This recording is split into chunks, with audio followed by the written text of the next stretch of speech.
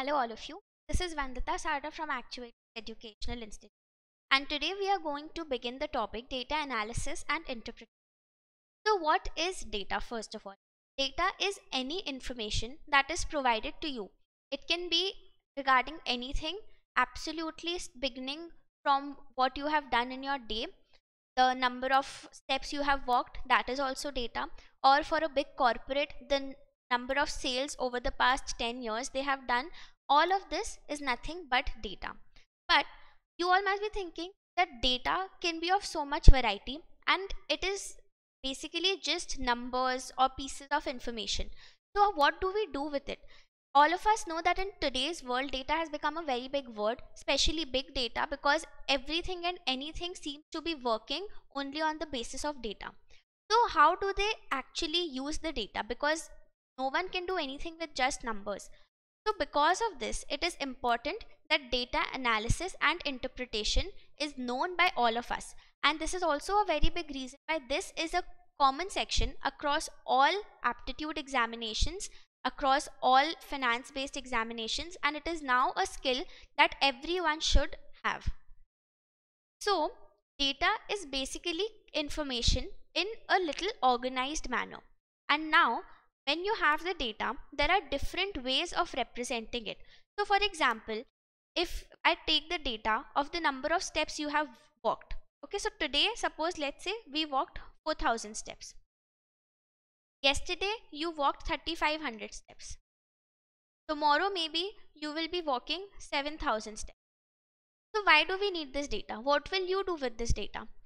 You will see how many steps you are being able to cover, maybe because of your fitness, maybe the doctor has prescribed you that you must walk these many steps.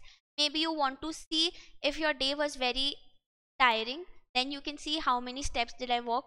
For different reasons you can require this data. Maybe you have a fitness goal to achieve. You want to see how much steps are increasing day by day. So here you saw that between yesterday and today 500 steps more you walked. Between today and tomorrow you have walked 3,000 more steps, right? So just by looking at the numbers here, there are just 3 numbers, so you can easily decide what exactly is the increase or decrease. However, when you have the data for let's say 365 days, for an entire year, if you collect your data of the number of steps walked, then it will be difficult for you to analyze your growth, the number of steps. Why would you walk a decent number of steps on a particular day, and on some days, maybe let's say if it's a Sunday, you are having a lazy day, then maybe you will be walking a little less number of steps. On a very exhaustive work day, you will walk more number of steps. So to analyze all this, it is important that we present the data in a suitable format. So there are different ways which we will be dealing with, all of which are just ways of presenting the same data depending on the requirement, depending on the audience. Now of course there will be some extremely complicated data forms which are understood only by experts or maybe people who actually have proper knowledge of this field. However, for a layman, you cannot use just any form of data presentation. You have to use a form of presentation that is easier to understand. So the first one which we will be dealing with is the most basic one, data table. And today we will also be dealing with pie charts. Apart from this, we have bar charts, we have line charts, Venn diagrams,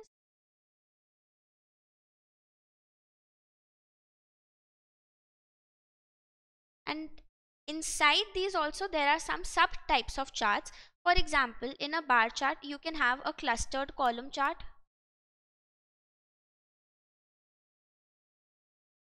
or you can have a stacked bar chart.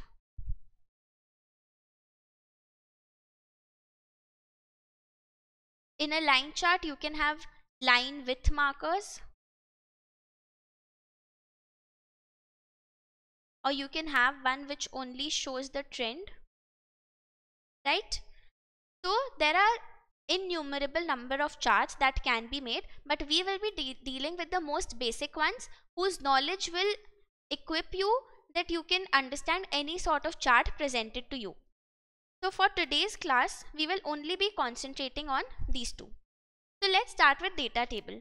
Data table is nothing, but it's just like any normal table that is presented to you, and you will have rows. Rows are these, and it will have columns. The vertical ones are the columns and the horizontal one are the rows.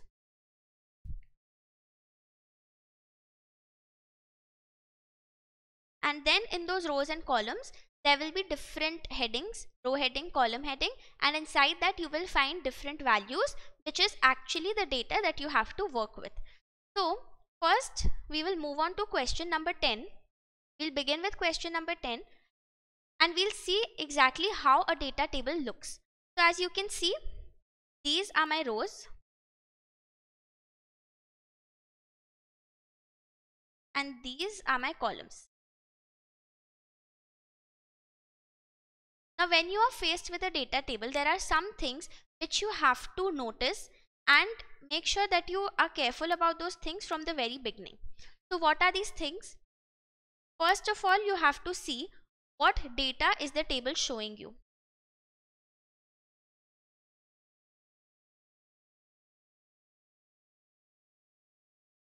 So over here, the heading of the table, food grains production in a country in 1999. So the heading of the table tells you exactly what the data is about. So we know over here this table shows us the food grains production in a country in the year 1999. Another very important thing is the units.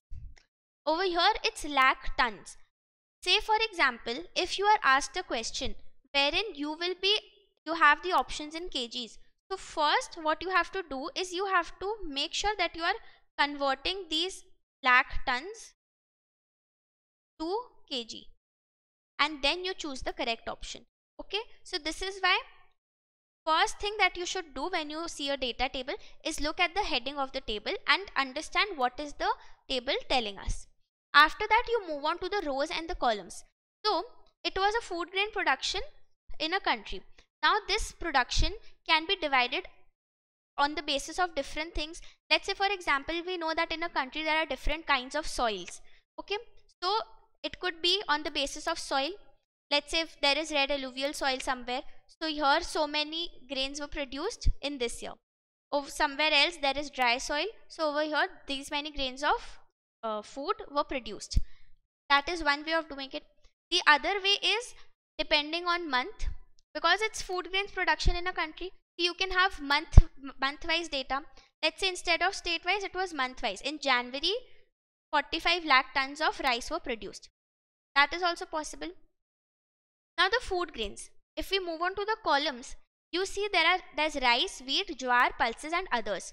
So now this others, obviously there are many other food grains. So usually what we see in a data table is when there is such a huge number of data points, then we tend to club the smaller data points into one single data point. That is exactly what they have done here, because as you can see, let's say for example in state S, rice was 41, wheat was 37, jowar 59, pulses 21 and all the other food grains together they could only account for 15 lakh tons, which is so less compared to all the others, right? So this is why we club the data.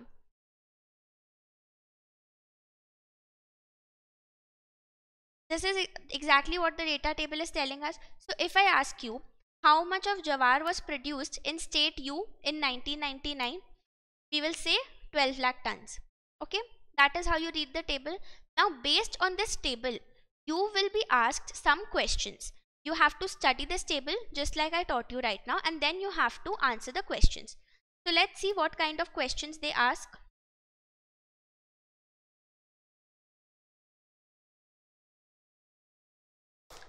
Which state had the highest grain production?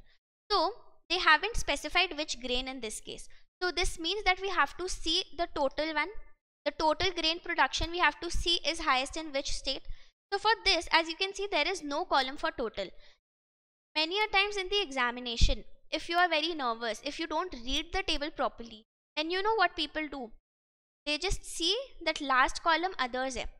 They don't read the word others. They just assume कि last column will always be total. But many times they don't total it up. So you have to be sure that you are reading the question very properly. So you have to total it. Of course, in an MCQ based exam, you have just 4 options to choose from. But here we have 1, 2, 3, 4, 5, 6, 7, 8. We have information for 8 states. So of course we will not sit and calculate the total for all 8 states. These are the small tricks, the small things which you have to keep in mind, because all examinations are time bound. You do not have the entire day to sit and calculate everything. You have to be quick, you have to be smart, and you have to be accurate. So the 4 states that we will calculate for will be P, Q, R and S. So let's see for P, what will the total come? It will be 45, 103, 27 and 29, which gives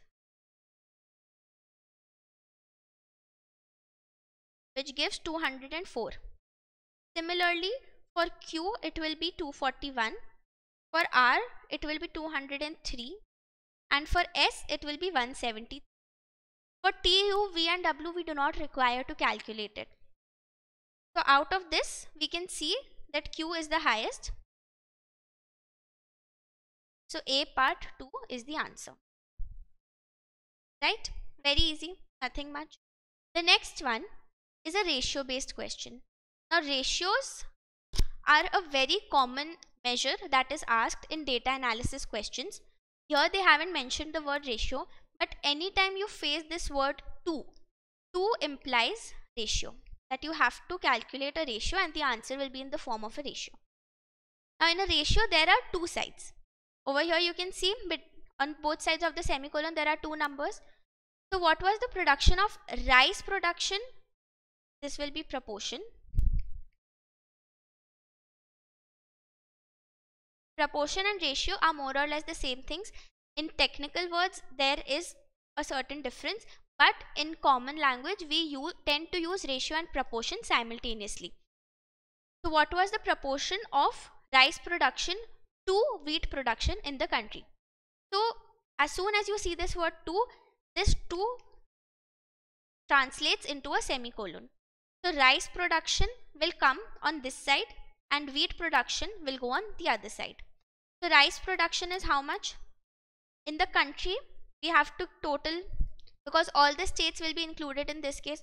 So we have to total the rice column and we have to total the wheat column.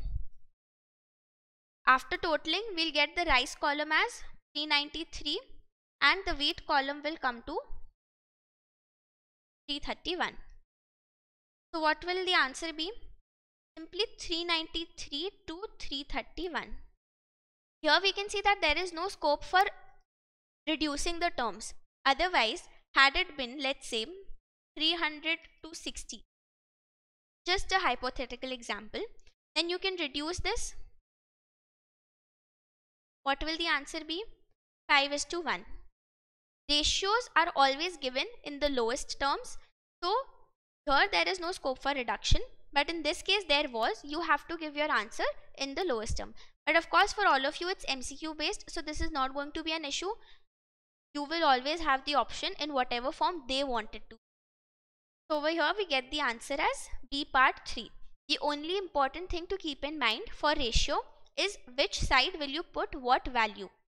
So the first one will be on the left side and the next one will be on the right side. The 2 will translate into a colon. Moving on to the next one. Jawar was the most important food grain in the states. So now this one is a little tricky. This one is a little tricky because in a hurry if you read it, most of you will think that this is asking you for which state produced the highest amount of jawar, right? Because most important food grain. We translate most important into jitna production zyada hua. But here most important food grain jawar in which state, which means you have to check the relative importance. It might so happen, for example, if you would have thought that the most important food grain will be in the state which produced the most amount of jawar, okay? So which state produced most amount of jawar? Q. Q produced 73 lakh tons, which is the highest among all. So your answer would be Q, which is option 2. But this is wrong. Why? You have to see, compared to the other grains, the jawar production was higher. In those states only that it will be more important, which means that compared, you are not producing so much of the other grains as much as you are producing jawar. It may so happen that you are producing a very little amount in all, but jawar is the highest out of that also. So which means that you are placing importance on jawar. So where all is this case? It can't be P because P didn't produce jawar at all. Q highest was wheat, which means wheat was the most important in Q. In R, the highest was jawar, which means for R, jawar was the most important food grain. So this one we will consider. R is one state. S mein, the highest was again jawar, which is 59. T, once again, highest is 41. So R, S, T. U, the highest was rice, which means they give most importance to rice. Jawar, they just produce 12 lakh, but they produce 68 lakh tons of rice. In V again, rice was the most important, and in W, the most important, you cannot say exactly why, because in this others, it might so happen just one was 39 and the remaining 6 lakh tons were some other. In that case, the 39 one will become most important. So here you cannot say exactly which one was the most important. So our final answer is R, S and T, which is option number 4. Clear? The last part 4. State P alone accounted for approximately what percentage of wheat production in the country? So how will we do this? This is a very simple question. We have to check for state P what percentage of wheat production, which means we total up the wheat column, which we have already done for the second question, and then what you take in the numerator. Of course, for percentage it's always numerator by denominator and then into 100, so that you get it in the form of a percentage and not a decimal. So the numerator here will be wheat production in P by wheat production in entire country.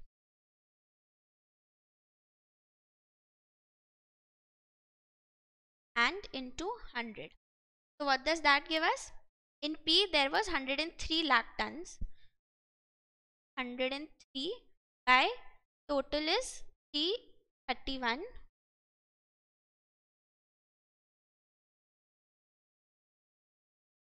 to 100, which gives us 31%. The closest answer to 31 is 30%. So 30% is our option, D part 4. The last one for this, again a little complicated. It is not tricky, it is not difficult, but you have to perform certain calculations. So if the average per hectare yield of rice, meaning that on an average 1 hectare may you can produce 30 tons of rice. So in 1 hectare, you produce 30 tons. Then the area approx under rice cultivation during the year was, which means during the year how much rice was produced? 393 lakh tons. 390 lakh tons were produced. So if 30 tons can be produced in 1 hectare, then 393 lakh tons can be produced in how many hectares? Simple unitary method sum, correct? Nothing very difficult in this. You just have to understand what they are saying. So how will we get this? 393 by 30, which is 13.1 lakh hectare. So they've given us that the options are already in lakh hectares and they are already approximated. That's why we will choose the third option, 13. Clear?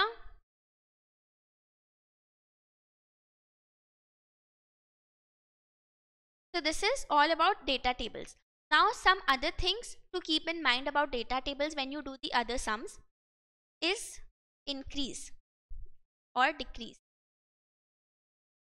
It might so happen that they ask you for the increase or decrease over a period of time.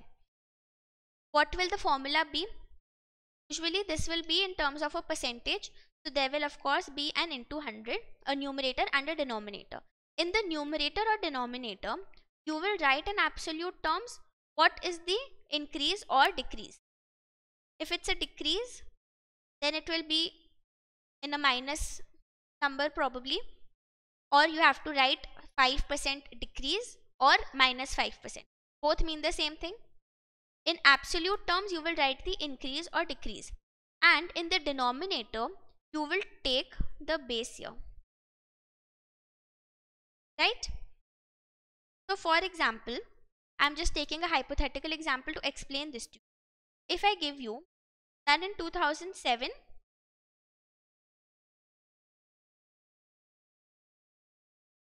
there were 100 students, and in 2008 there are 90 students. So you can see that 10 students have decreased over 2007, right? So if I ask you what is the percentage change in the number of students over 2007 to 2008, it means that I am seeing from 2007, which means my base year is 2007. What is my increase or decrease in absolute terms? It is minus 10 or a 10 decrease of 10. Either way you can write. And the denominator will be base year amount, which is 100 in this case because our base year is 2007, and then into 100. So this comes to a 10% decrease or minus 10% change.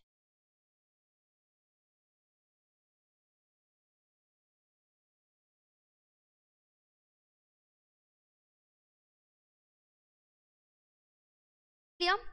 So this is one very important thing. Another important thing while reading the data table, a common thing which examiners do is, let's say they give you a data table where they have shown revenue. Okay, so they have given you revenue for different years. Let's say 2001, 2003, 4 and 5. For 5 years they have given you the revenue for product A. Actually, let's take just one product for now.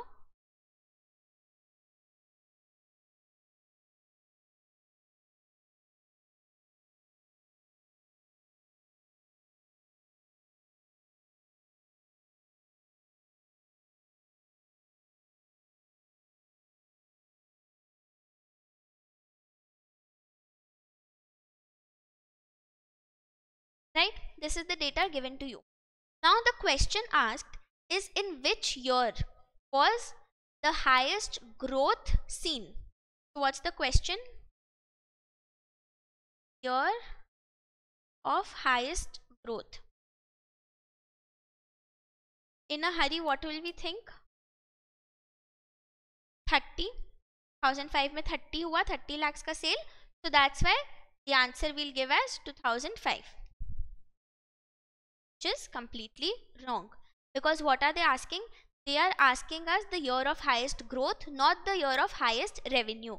So for year of highest growth, we have to see year on year growth, which means over here what is the growth? It's grown 10 by base is again 10 into 100, which means there is 100% growth. In this case there is a decrease, which means anyway this can't happen. It was a decrease, so there was no growth. It became worse. From 15 to 25. 15 to 25, what was the absolute increase? Absolute increase was 10 and the base is 15. So 10 by 15 into 100 gives us 66.67%. And from 2004 to 2005, 5 by 25,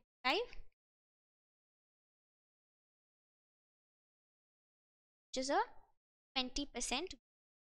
So what will the answer be? In 2002, we saw the highest growth because there was a full 100% growth in 2002. Even though in 2005, we recorded the highest amount of sales or revenue. Okay, so this is again a very important thing that we have to keep in mind when facing data table questions. In fact, not just data table, in many data analysis questions as a whole, we face this problem. I hope data table is clear to all of you. The next one we move on to is pie charts. So now pie charts. What are pie charts? From the name itself, it's like a pie, which means it's circular. All of you must have seen what a pie looks like. It's basically a circular dish and then it's cut into slices. Just like a pizza, it is cut into slices. Okay? So that is also what a pie chart exactly is. But what's the difference? In a pie, usually if you're cutting a pie, then you cut it into equal parts so that everyone gets as much. However, let's say if you are going for a promotion party, for a promotional party or a special party, then of course the guest of honor will get more pie. If you're cutting it in front of them, you'll try to give them a bigger piece because they have achieved something. So let's say we remove this line and we say that because that person, if the party is in their honor, we give them a bigger part of the pie. And let's say there is someone who is a little health conscious, so they don't want to have much of the pie.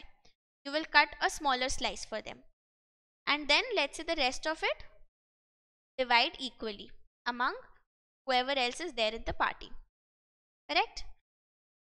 So what happened? Now the pie is not divided into equal parts. However, it still remains a pie which is divided into different parts. What is the shape of the pie? It is a circle. Now in a circle, all of us have studied in our school level that the angle around the center is 360 degrees, which is called the central angle.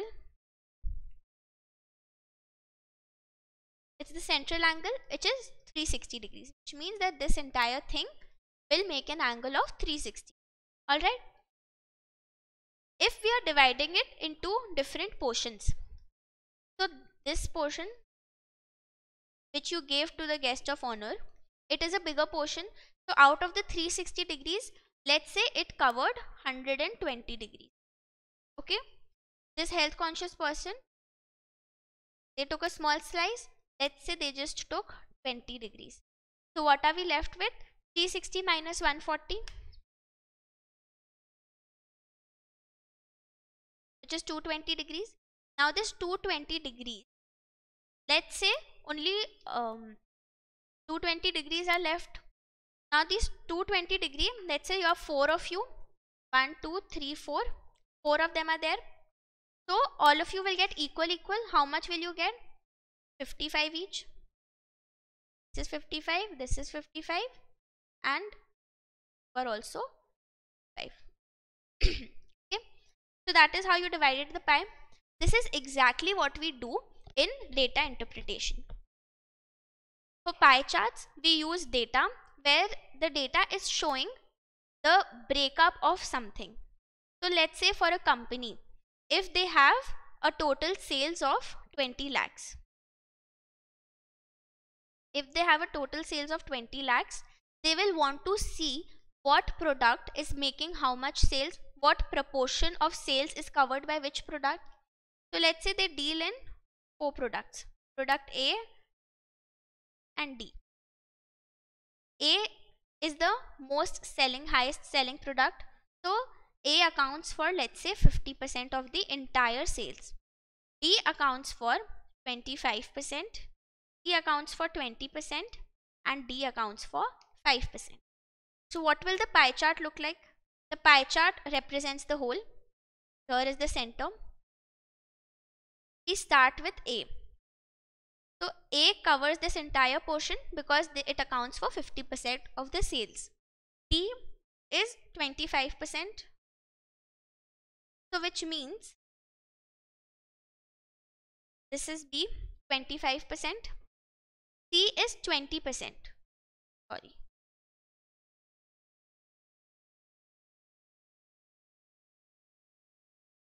Pie chart. 50% goes to A. This 25% goes to B. And the remaining 25 is broken up between C and D at 20% and 5%. Here, that is what a pie chart represents. Now, this is in terms of percentage. Always the percentage will add up to 100 because it is showing as a whole. Out of a whole, how much is A accounting for? So one way of representing a pie chart is percentage. The other way of presenting a pie chart is in degrees. Okay? These are the two main types or main ways of presenting a pie chart. And we will be doing sums on both ways because both can come in your examination, and you have to be sure if it's in terms of degrees. You can, how will you check if the data is correct or not? You will add up all the degrees. All should add up to 360 degrees. If the information is given in terms of percentage, then what will you do? You will again add up, and how much should it come to? 100%. Right?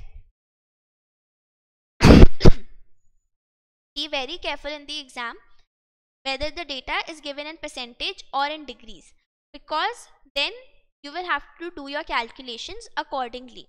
Okay, so suppose in this question, in this example, if I ask you how much was sale of C, so how will you calculate that? You know it is 20% just by looking at the pie chart. You don't have to see this information anymore. It has been presented in the form of a pie chart, and you know that the total sales was 20 lakhs. So how will you find out sale for C? It is 20% of 20 lakhs, which means 20 by 100 into 20,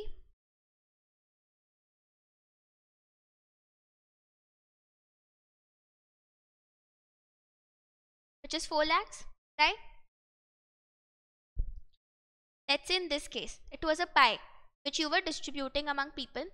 You want to know how many calories of pie did you have. So I told you that the entire pie is for 1000 calories. The entire pie contained 1000 calories. You want to see how many calories did you consume. You were one of the remaining people. So you consumed 55 degrees out of 360 degrees. You consume 55 degrees out of 360 degree. This gives you the proportion which you consume, and what will you multiply it with? With the total number of calories. This will give you 55 by 360 into 1000, which is approximately 150 calories. Clear?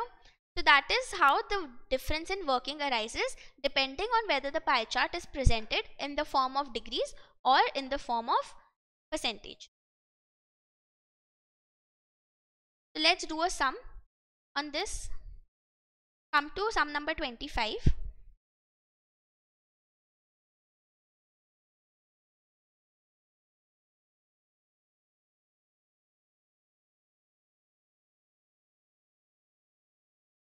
The pie chart given below shows the marks obtained by a student in an examination.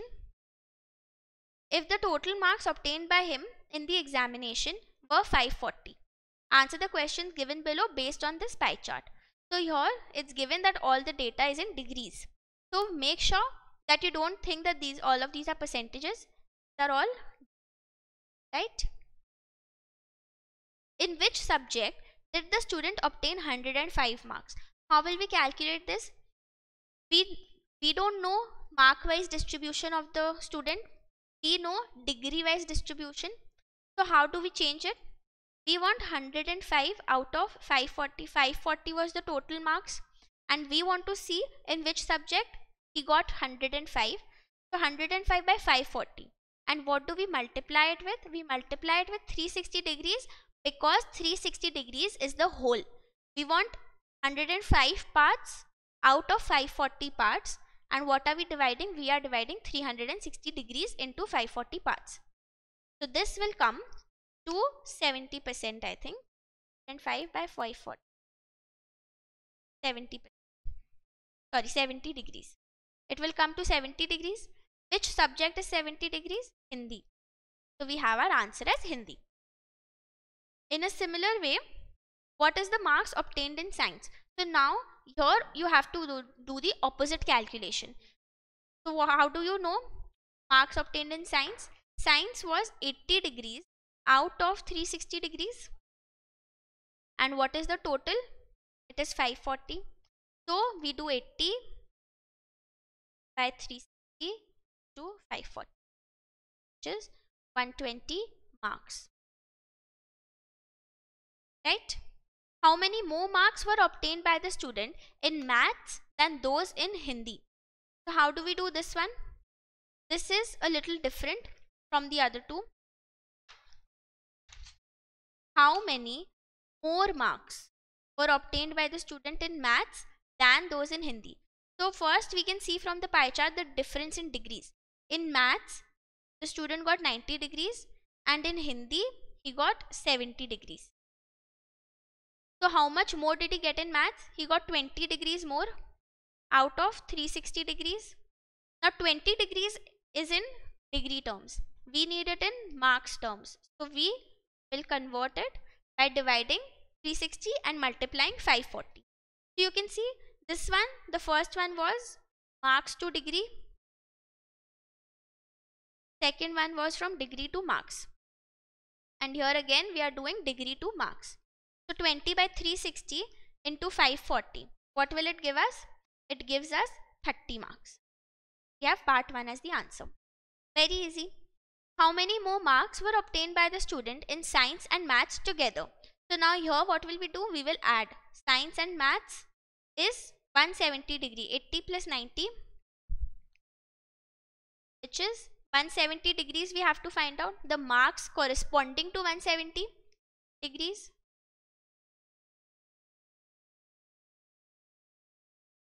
Which gives us 255 marks. Part 2. Clear? The last one. How many more marks were obtained by those students in science than those in English?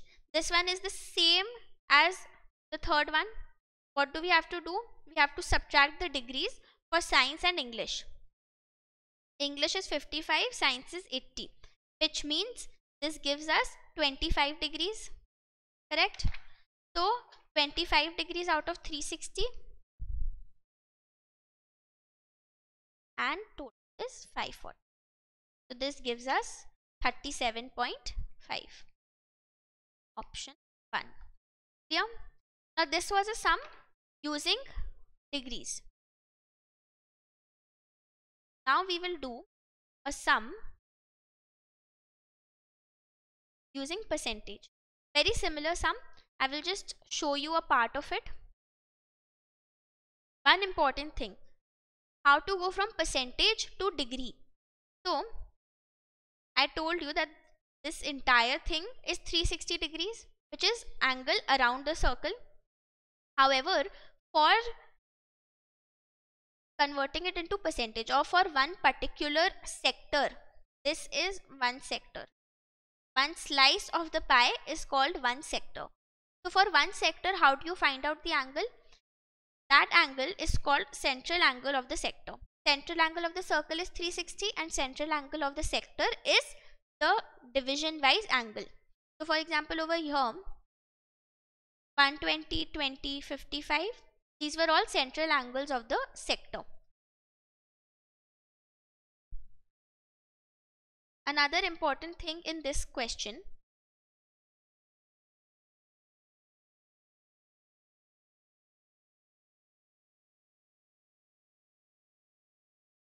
this question shows the number of students failed. Okay. So here the central angle of the sector for the students who failed in mathematics. How do we find this? For mathematics, what is the percentage? Mathematics is the 30% one.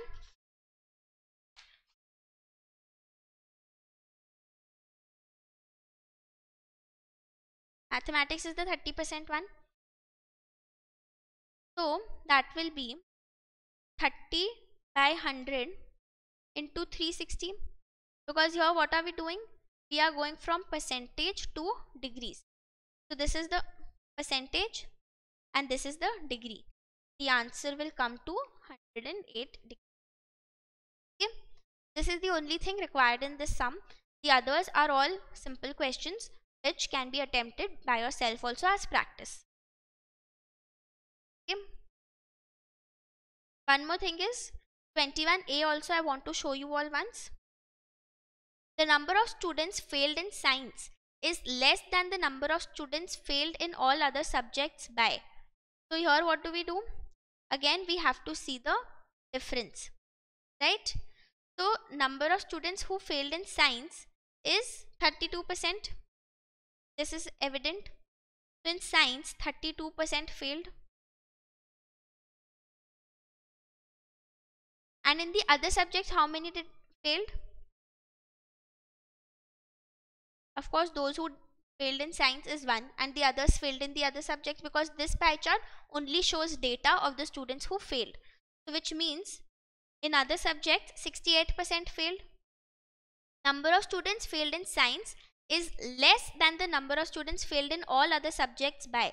So we need the difference between 68 and 32, which gives us 36%.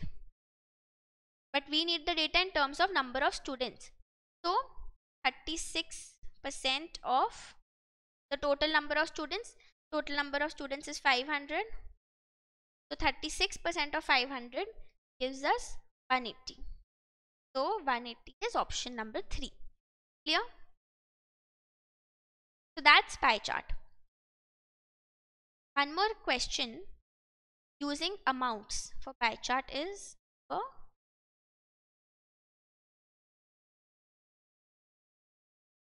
now number 13 again is a very good question.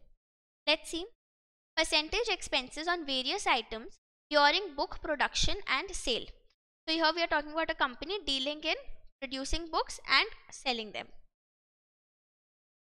So this is binding and cutting charges, advertisement charges, printing cost, paper cost, miscellaneous expenses and royalty. These are the different expenses that are incurred in the process of book production and selling.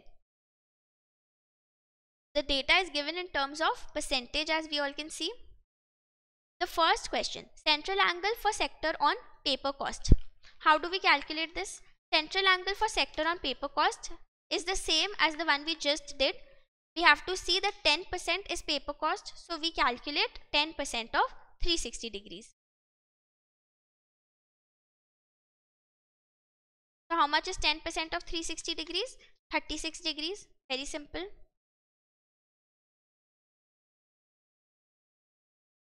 Again, we are just converting percentage to degrees. 36 degrees. If the printing cost is 17,500, then royalty paid is. Now this is the question which is what I wanted to discuss. Here they haven't given you the total expenses anywhere. In the example I had given you the total expenses. What have they given you? They have given you one part of the expenses. They have said that only the printing cost, which is what? Printing cost accounted for only 35% of the total expenses. 17,500 is actually 35% of total. And what do we need? We need royalty, and royalty was 15%. So what do we do? First of all, from this we can find out what was the total expenses. If 17,500 is 35%, then what is 100%? Very simple, 17,500 by 35%, which is rupees 50,000. And from that we need only 15% because the answer asked is only royalty. So royalty equal to 15% of 50,000, which is rupees 7,500. Easy. If the miscellaneous expenses are rupees 6,000, how much more are the binding and cutting charges than royalty? So now what do? Make sure that every part you treat as a different part. Okay, here don't consider royalty the same as this question. Here the amounts are changing, so you have to do a recalculation. The miscellaneous expenses were 4%. So total expenses is 6,000 by 4%, which is equal to 6,000 by 0.4. Total expenses is 15,000. Binding and cutting.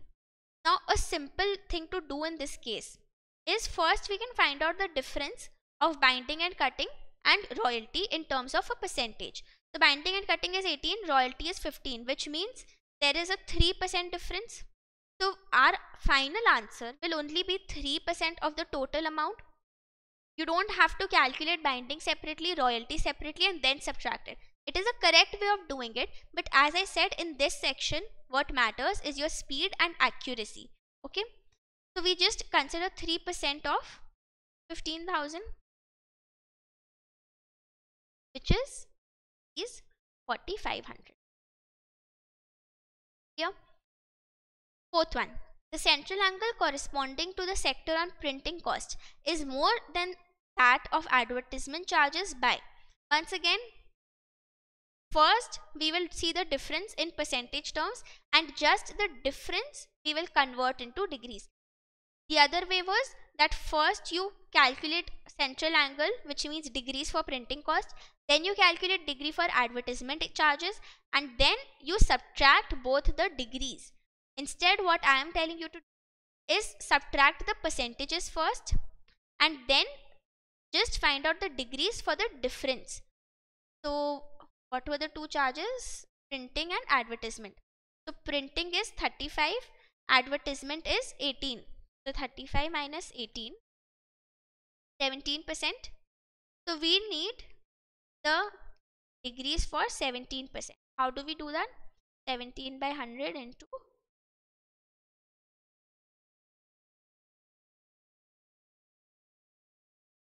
gives us 61 degrees. Last one, the paper cost is approximately what percent of printing cost? Now this one you have to be a little careful, because the data is already in terms of percentage and you are being asked to calculate a percentage of the percentage.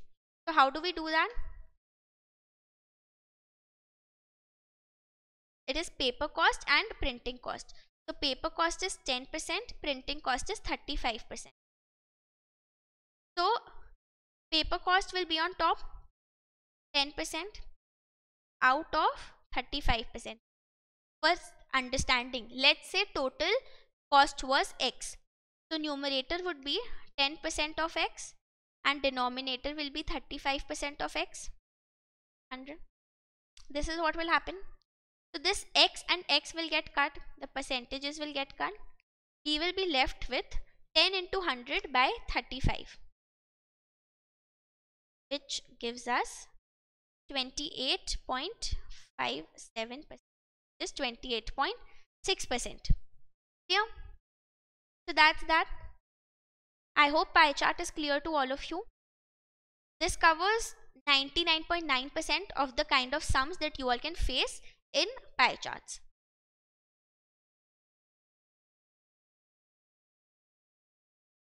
One question which I want all of you to try with me is a mixed one, where they have included a data table as well as a pie chart.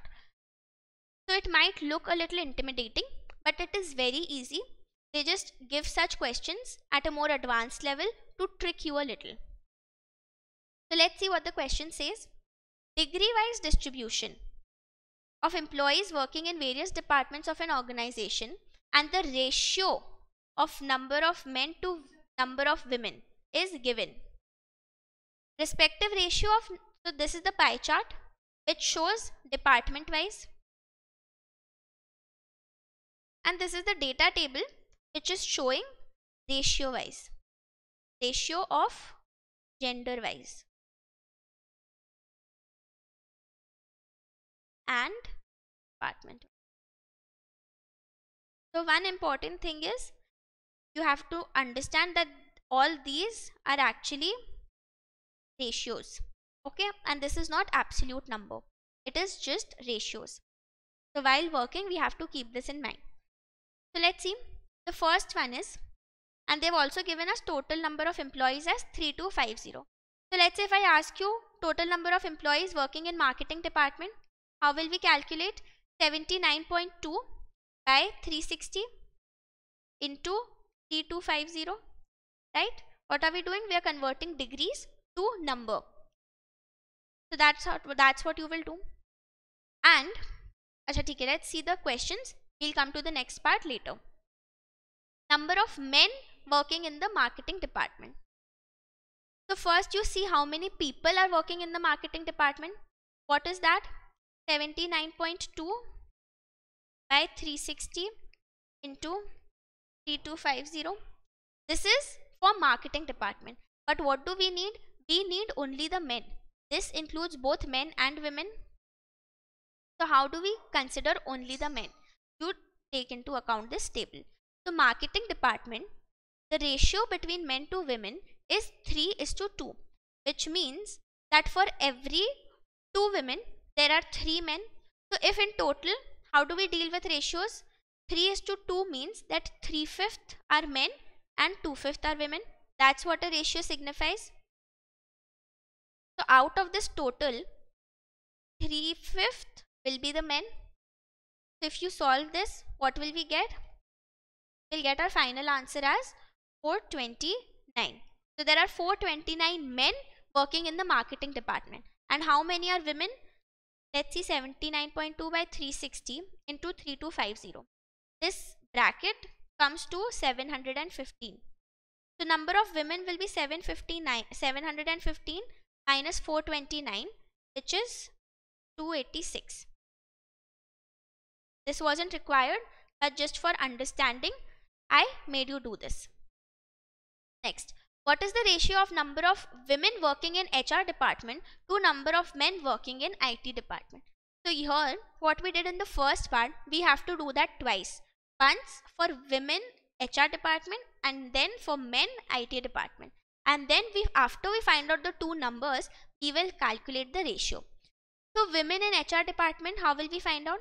HR department is 36 by 360 degrees out of total number of employees 3250, and we want the women. So HR department mein women will be 13 by 25 and men will be 12 by 25 because the ratio is 12:13. So for women, what will we do? Into 13 by 25. What will this give us? This will give us 169. For the men in IT department mein we have 57.6 degrees by 50. And the ratio in IT department is 7:3, which means 7 by 10 and 3 by 10. So we need the men in IT department, which means 7 by 10. How much will this give us? This gives us the final ratio will be, first on the left hand side we will write women of HR department 169.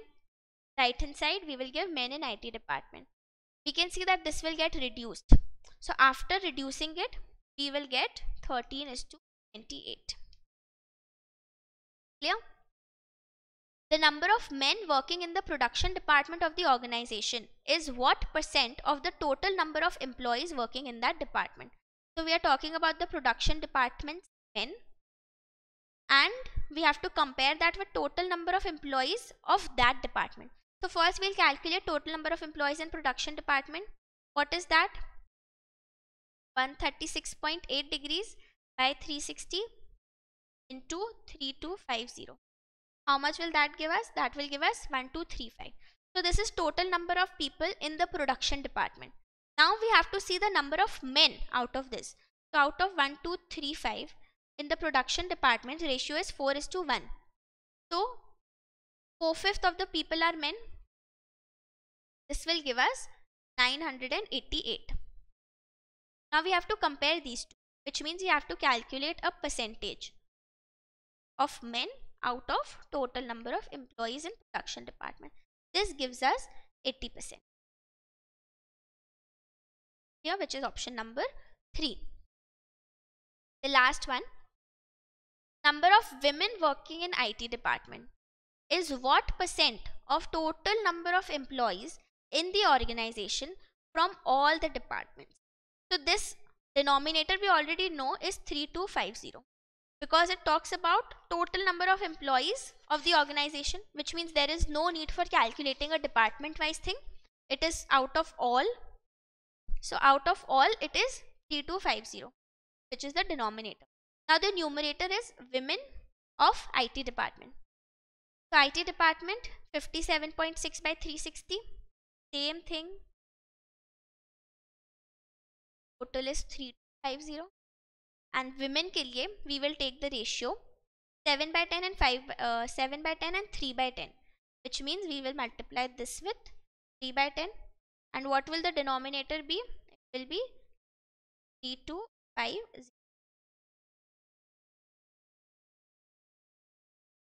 Clear? We will reduce this and we will get the answer as 4.8%. Clear?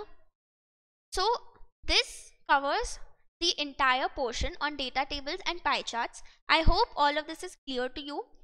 There are ample number of practice questions on these two topics, and the kind of questions are all similar to the ones we have done in class today.